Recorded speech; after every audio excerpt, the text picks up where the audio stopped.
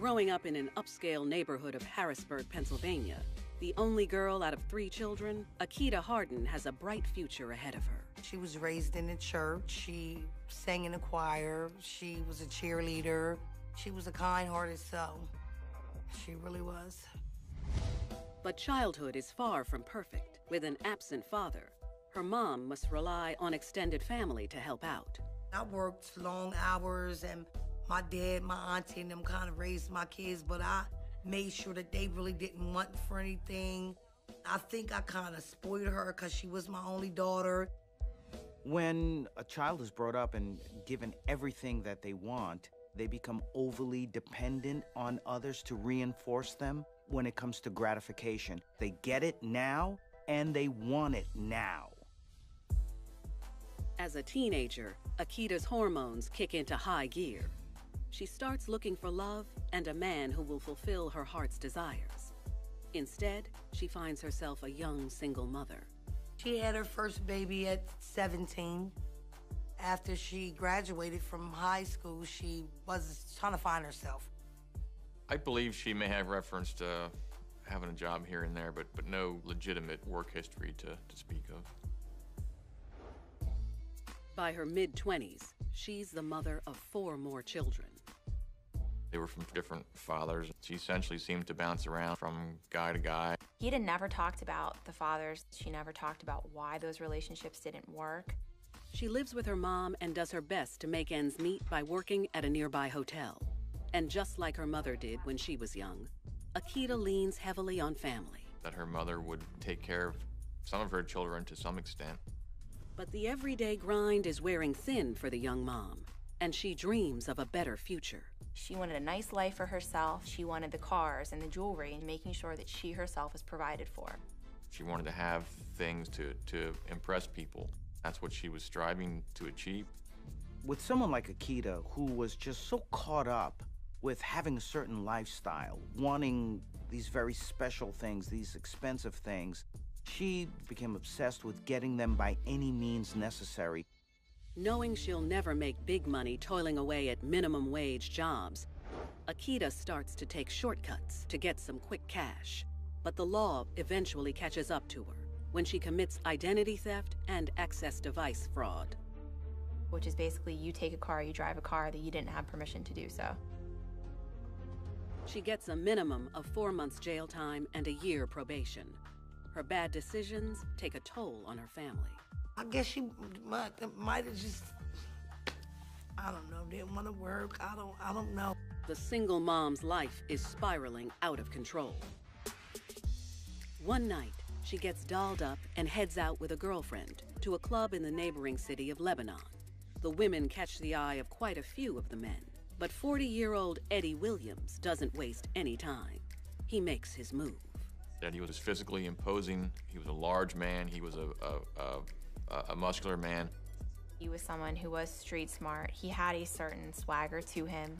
And his wingman, 29-year-old Chris Willis, is right behind him. Chris did not come across as scary at all. Chris, quite frankly, was quite the opposite. He just looked like a regular guy. They tell the ladies that they just moved into town from New York, looking to expand their business. And when Akita asks what it is that they do, Eddie smiles and admits that what they sell isn't exactly legal. Eddie Williams is a drug dealer. He is a street guy. Chris was also a drug dealer. They moved to Lebanon and started moving product down here. And by product, we mean crack cocaine.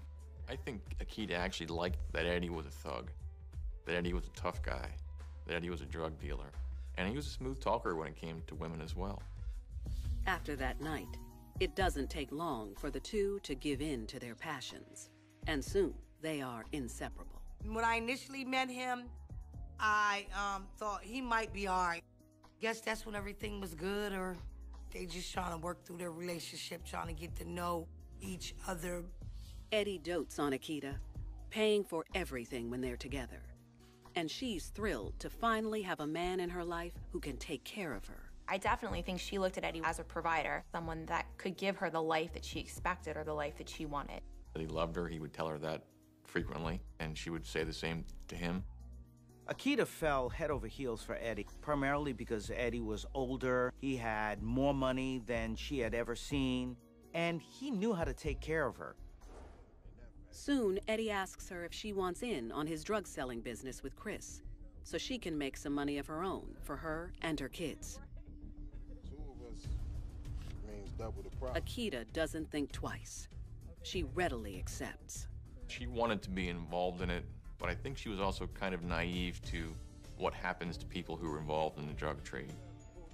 I really believe that she was attracted to the lifestyle, and I mean, it was a very dangerous lifestyle. I almost felt it in my bones, something bad was going to happen. For the next few months, Chris, Eddie, and Akita quickly make names for themselves around Lebanon, selling crack cocaine. They would sometimes sell to individual users. They would sometimes sell a little bit of bulk, but to people who also wanted to sell for themselves. She would often drive Eddie from Harrisburg to Lebanon to deliver money and pick up drugs. When the drugs run out, Eddie and Chris put in the same amount of money to buy more from Chris's connection, and the process starts all over again. Chris had the connection to the drugs. The connection was in New York, and the connection was related to Chris. The trio get along, and business is booming. Akita finally has the lifestyle she's been craving. Everything is good. They're dealing product. They're making money. And when Chris moves into a nicer apartment in South Lebanon, he offers his old place to his partners. He struck a deal with Akita and Eddie where they moved in. They took over his lease. Even though Akita will have to leave her children in Harrisburg with her mother, things are finally looking up. But that's all about to change. By the beginning of the new year, Eddie and Akita start to notice that the amount of drugs Chris is giving them to sell is dwindling. So he was still giving Chris the same amount of money, but he was getting a smaller quantity of product to then sell. And they also see that Chris seems to be living exceedingly well. Whenever he's around, he's blinged out with a new piece of jewelry or clothing. He had this really nice, flashy lifestyle. Eddie was getting very fed up. Eddie was frustrated. Both Akita and Eddie felt personally disrespected. On the flip side, they're just scraping by and can no longer afford the lifestyle that Akita wants. They weren't paying their rent. They weren't paying their utility bills. It's really a mystery what they did with their money. And eventually the landlord threw Eddie and Akita out of the apartment. Jay came to Harrisburg. He was staying with his cousin, and Akita was staying with me. To make matters worse, Akita has some shocking news for Eddie. I'm pregnant. You pregnant? Eddie doesn't take the news well. He goes into panic mode. That added some stress to their relationship. Eddie wasn't happy about the baby. Obviously, she had a multitude of other children. Akita wanted to keep that baby, primarily because she loved Eddie, and she was also used to the lifestyle, and so she saw the baby as being an anchor in achieving that goal. She tells Eddie there must be something they can do to make more money. And Akita said to Eddie, essentially, you need to deal with this because we're getting ripped off by Chris. He's living this great lifestyle. We've got nothing. You need to fix it. He tells his girl not to worry. He'll take care of everything. So one day, a few weeks later, Eddie gives his boy a call to find out what's going on. And things get heated fast. Eddie lays down the law while Akita watches. The argument could have been over the apartment money, it could have been over drug money, but the relationship deteriorated exponentially. And during the conversation, Chris says they're out of the drug game. He's cutting them off. Eddie and Akita are both livid. So all of that melded together to create the anger, the unrest, the frustration. But the fuming couple aren't going to go away quietly. Eddie knows exactly what needs to be done, but he's going to need his girl's help. He told her, I'm gonna take it all from Chris.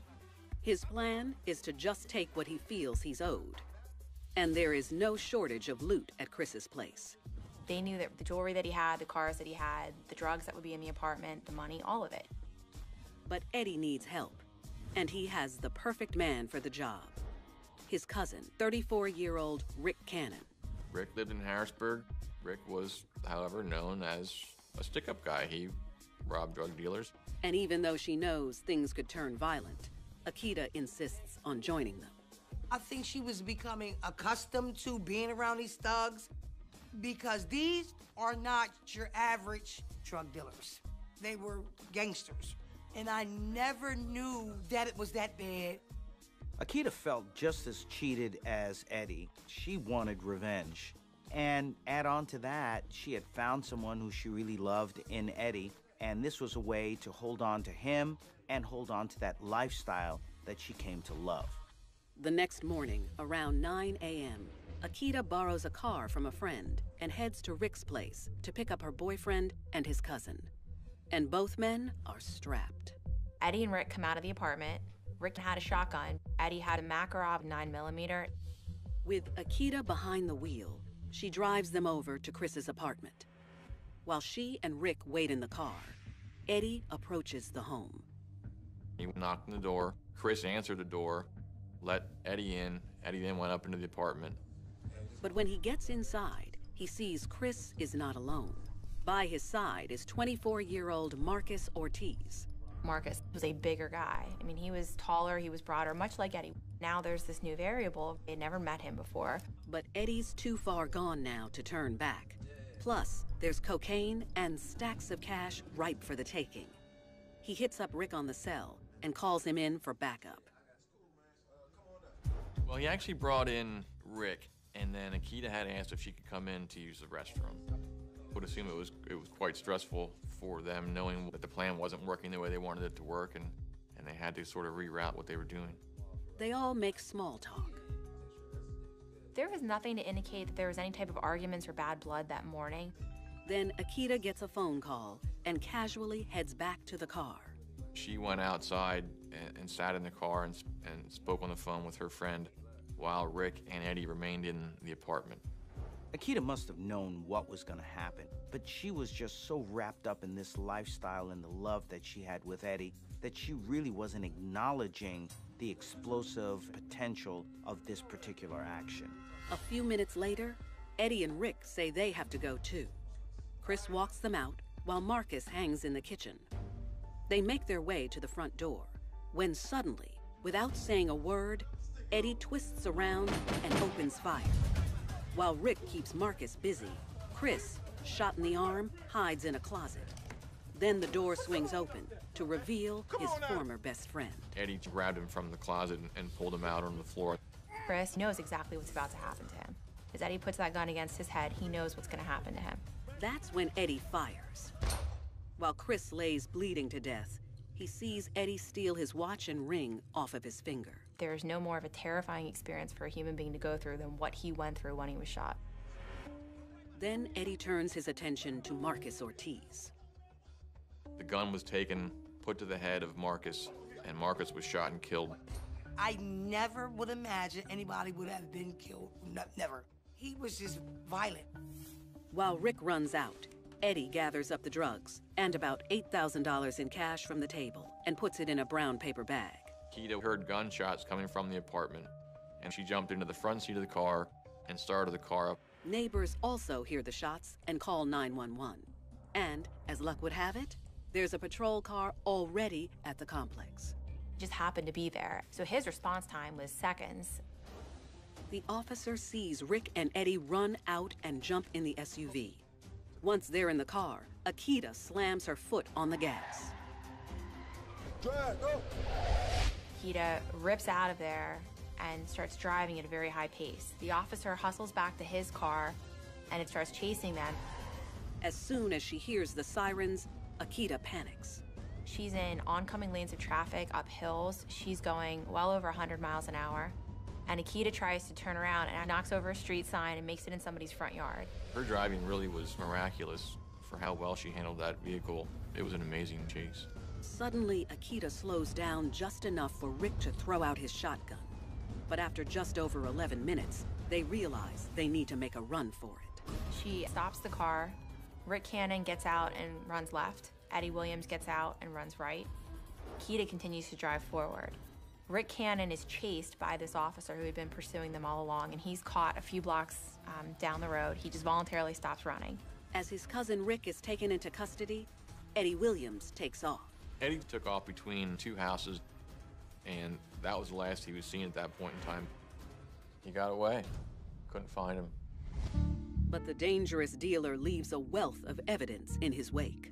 Right outside of the spot where we know Eddie jumped out, we found Chris's ring with Chris's blood on the ring. He threw the murder weapon, the gun, and we also found a bag of crack cocaine. Meanwhile, Akita pulls the SUV into an alleyway and takes off on foot. Eventually, an officer driving down the street saw Akita standing on the corner wearing clothing that matched the description of what we knew the driver was wearing.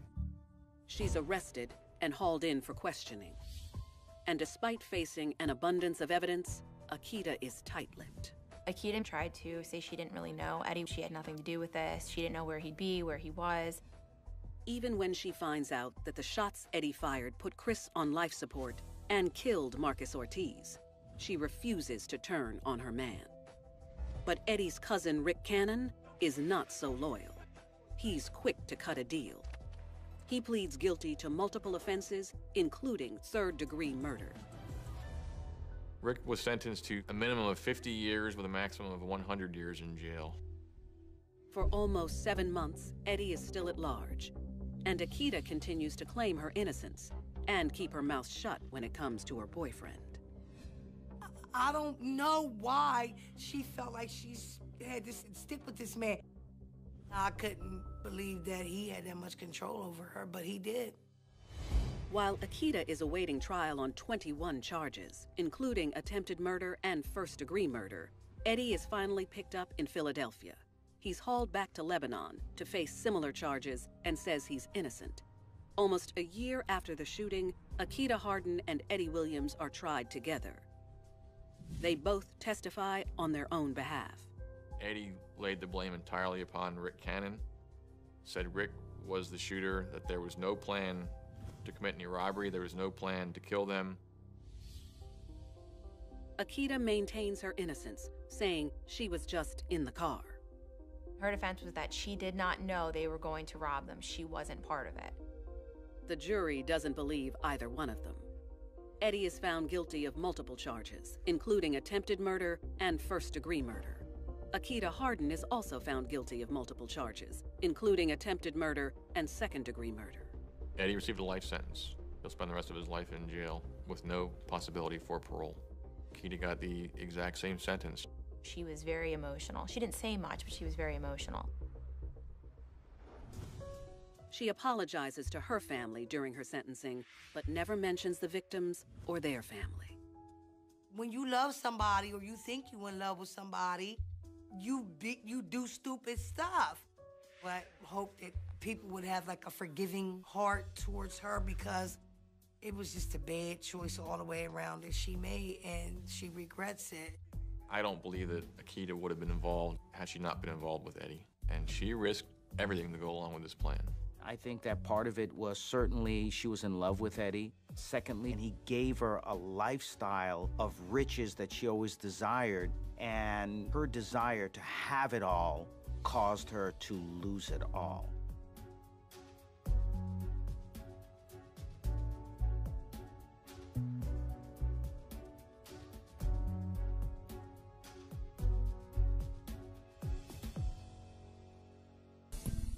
Alicia Warrior's plot to start fresh with a new man backfired, leaving her husband dead and her life in ruins. Missouri, Alicia Southern's life starts off carefree and joyful. Her family describes her as being a very loving, happy child. But that all changes when, at a young age, she endures a horrific encounter. She was raped by someone very close to her family. Alicia kept this a secret. She didn't tell anyone. It had turned her from an easygoing child to someone who was very angry inside. And she began to not be able to trust people. When we look at victims of sexual abuse, especially when they're young, it leaves all sorts of not just physical scars, but emotional, psychological scars, especially if they're not able to get the psychotherapy to help them work through a lot of that trauma. The nightmare finally ends when, in her early teens, her family moves from Missouri to Kansas City, Kansas, and the troubled young girl is able to make a fresh start. That was kind of her escape from, what had happened. And after a while, she was able to make new friends and meet new people and become a new person. Throughout high school, Alicia grows as a woman and manages to put her dark past behind her. She became happy. She became outgoing. She made new friends. She excelled in all of her grades, all of her classes. And after graduation, she starts community college and even meets a man. But after only dating for a short time, she jumps into a hasty commitment. The wedding plans are all in place. At a very young age, she was married and then divorced. What we tend to see with victims of sexual abuse, especially when they're young, is that they are so emotionally traumatized, leaving them at risk at being in very dysfunctional relationships, especially with people who look to take advantage of or to manipulate them. After her marriage ends, Alicia dusts herself off and moves forward. Alicia was 25 years old. She was divorced, but things were looking up for her. She started a new job in a clerical position, and she started community college. Though she may not have been looking for love at the time, while she's at work, Alicia meets a strapping 23-year-old named Jeremy Warrior. Jeremy was a real nice guy, had a big smile. He laughed when you talked to him like you were telling a joke sometimes, and he was just a good kid. But Jeremy isn't your average 9-to-5 employee. He's on a work release program from a local prison. The work release program is for criminals that don't have a violent record. They let them go out, work. He tells her that he was married, but when he tried to break up with his wife, things got ugly. I hear this banging at my door. I go to answer the door and it's her. She came over with the gun just to try to scare Jeremy, and he tried to take it from her. And when he did, it went off and shot her in the foot, and that's why he got sent in. Sympathetic to Jeremy's situation, the two bond over their relationship dramas. So not only was Alicia very happy with his honesty, they both were going through huge breakups. So they could be two divorced people together. Most people shy away from a person who's been in jail, but in many ways, Alicia was open to Jeremy and was willing to accept that he wasn't the perfect person and that he had a prison record. There was something exciting, titillating about that. Every day, Jeremy and Alicia would see each other in the office. They would strike up conversation, and before long, conversations in the office turned into more than just friends. A few months into their knowing each other, Alicia is thrilled when Jeremy finally earns parole. It's not long before they officially become a couple. Now, she can be with him physically and outside of work. Within a month after he got his apartment, that's when I went over and I met Alicia. He told me, this is gonna be my future wife. He gets a little funny laugh. A man of his word. Within just a year of dating, the two married. The wedding was great. I mean, the whole family was there, and Jeremy really loved the girl. Alicia loved Jeremy, and it seemed like they were going to live happily ever after. The newlyweds move out to the Kansas City suburbs to start their life together. And Jeremy finds a job nearby, driving trucks for a concrete company.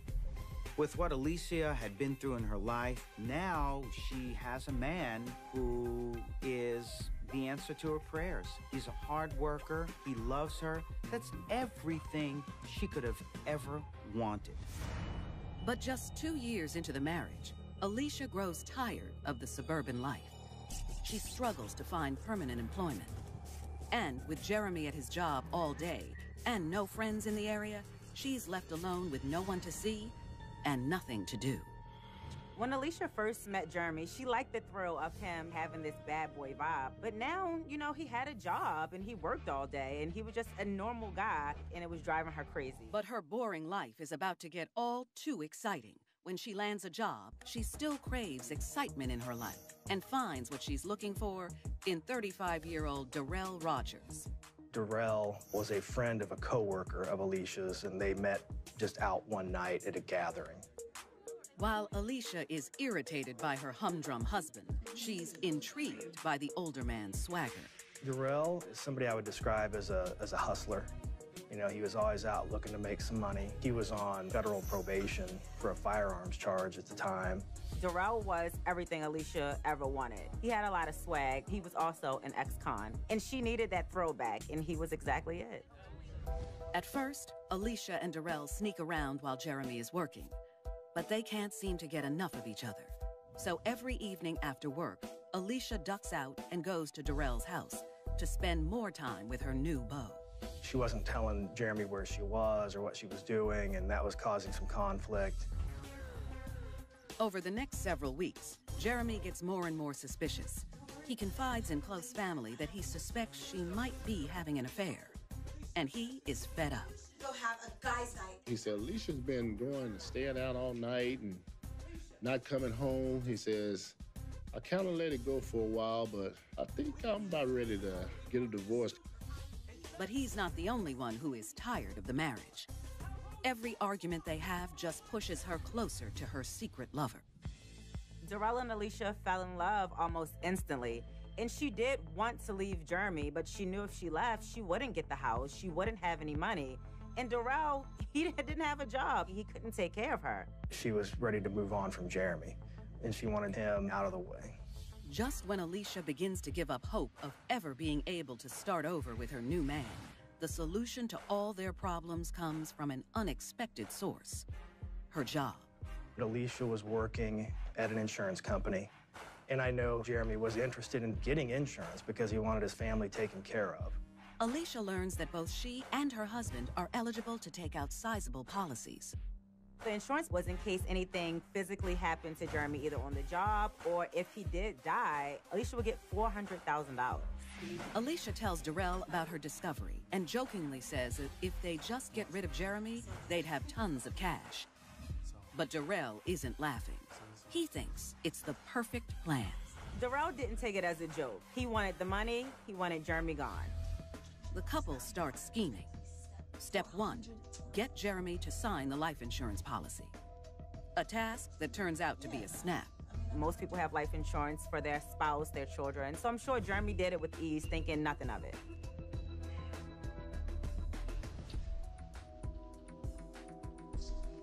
Do I get gifts for that? Yeah. I think. Yeah. All right. Guess who has some good news? Why are you happy? With the policy in place, they plot out the murder. They decide to stage an elaborate carjacking and shoot Jeremy in the process. And Alicia offers up one additional idea. So to make this story look believable, Alicia decided, hey, shoot me too, but only shoot me in the leg. Nothing life-threatening, just something that it will seem like I can't be in on this. I think this is really happening. The more she got involved with Darrell, the deeper they fell in love, the more she drifted to the dark side, and the idea of her husband disappearing was now starting to become much more tangible. The conniving couple realize they'll need help to pull this off. And Darrell assures Alicia he knows the perfect guy, Jamar Moore. Jamar is another kind of a street person, and he ran around with Darrell as kind of a sidekick. All you doing is driving, all right? And I'm gonna give you a cut of the money. How much a cut you talking about? Thanks to some smooth talking and the promise of a few $1,000s, Jamar's on board to act as the getaway driver for what he thinks is a simple carjacking. Darrell decided that the less information that Jamar knew, the better. So he told him that they were just gonna rob Jeremy. Nobody's gonna get hurt. Nobody's gonna get killed. With the final puzzle piece in place, the toxic couple agrees to carry out the deed 3 weeks later. The evening before the attack, Alicia cozies up to her husband and tells him there's a change of plan for their morning commute. She told Jeremy she was going to take him to work that morning because she needed to take the car to the mechanics to get the car fixed. Jeremy had his guard down, so he didn't really find any issues with that. The next morning, around 5:30 a.m., Alicia and Jeremy head out of their driveway. And just a short distance away, Darrell and Jamar lie in wait in a rented SUV. They parked the vehicle up the street, and Alicia's lights going off were going to be a signal that the plan is continuing forward. As Alicia gets to the top of a hill in their neighborhood, she spots their vehicle and slows down to signal them. Then she lowers the passenger side window where Jeremy sits. What are you doing? When that happened, Darrell got out of the car, ran up to the passenger seat, and fired into the vehicle. To make it look like a random carjacking, Darrell also fires one shot at the woman he loves. Jamar started to drive the vehicle away, and Darrell runs up, jumps in the passenger seat, and they leave. A neighbor who hears the shots fired calls 911. And when officers arrive on the scene, they come upon a bullet-ridden vehicle and 2 blood-soaked passengers. Alicia is non-responsive in the driver's seat. Jeremy's deceased in the passenger seat. They take Alicia out of the car, rush her to the hospital, and then they start to process the crime scene. We woke up and, the news was on. I seen yellow tape, police cars. They said it was a murder, and I just knew it was Jeremy. At the hospital, Alicia finally wakes up. She is disoriented, but she recalls seeing Jeremy die in front of her eyes before blacking out. She is pleased that their plan has gone off without a hitch. That is until she tries to adjust her position in her bed and realizes she's unable to move her legs.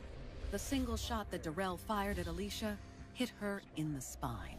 She was shot in a different manner than they had planned, which caused the significant injury and resulted in her being paralyzed. There must have been a range of emotions that Alicia was feeling. Her husband was gone, and now she can have this idyllic relationship with Darrell. But for her now to end up in a wheelchair, how could something like this have happened? It was so well planned. And for Alicia, things just go from bad to worse. When detectives arrive to speak with the new widow, they ask her if she knows a man by the name of Darrell Rogers. Darrell had actually called Alicia that morning, and we knew that based on his phone records. Okay, we'll check the records. She realized that they knew more than perhaps they were telling her. She was like a cornered animal, and all she could do was to just save her own skin. Alicia breaks down and admits to having an affair with Darrell, but that's not all. She takes this opportunity to turn on her lover without implicating herself. She said he was super jealous, super controlling, he wanted her to himself, and that he was determined to get rid of Jeremy. So he was the one that shot him. He's the one who did this. Darrell is arrested in connection with the attack on Jeremy and Alicia. With Darrell behind bars, a now wheelchair-bound Alicia is set to be the star witness in his trial. But then, a week before the preliminary hearing, prosecutors receive a stunning phone call that their ace witness has had a change of heart. Alicia recanted her identification of Darrell. She said that she only identified Darrell because the police forced her to say it. Without Alicia's testimony, police have nothing. They have to cut Darrell loose. We didn't have really any other alternative but to dismiss the case because we had no other evidence at the time against him. Now a free man, Darrell moves in with Alicia and the couple starts their life together. He takes care of his now paralyzed love, and they relish in their achievement. As a result of Jeremy's death, the insurance companies paid out a little over $400,000, and immediately she started spending money. Alicia was quite brilliant in all of this. She knew she was never going to testify against Darrell, and she knew without her testimony, there would be no case. She played the police, she played the system, and now she had her man and her money. For 3 years, they looked to be in the clear. That is, until the dogged investigators come across another name, Jamar Moore, a known associate of Darrell. So the police decided to bring Jamar in for questioning, and it wasn't too hard to get answers out of him. They never did pay him anything. He was upset that he was not getting any type of a share. The spurned getaway driver spares no detail. Jamar said that Alicia came up with the idea, and Darrell took care of the plan. So it connected all the dots that our theory was correct. In exchange for his testimony, he receives only 3 years behind bars. And with the strong case building against him, Darrell decides to get ahead of the situation. Darrell approached us and said that he would cooperate, and in exchange for a truthful statement, we had agreed to a 20-year sentence. Alicia, on the other hand, maintains her innocence and takes her chances in court. It's a gamble that she loses.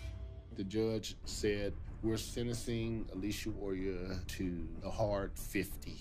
She'll never get out. I feel like Alicia was looking for a way out of her marriage with Jeremy. And Darrell just happened to be there. He wasn't really significant. He could have been anyone else that showed her some attention. You have this woman that's having this affair with the person that kills her husband.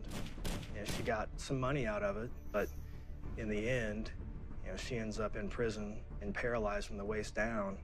Alicia was a young woman who had been through a lot. In many ways, it set the groundwork for her to make catastrophic choices, and her discontent ended up being her complete and total undoing.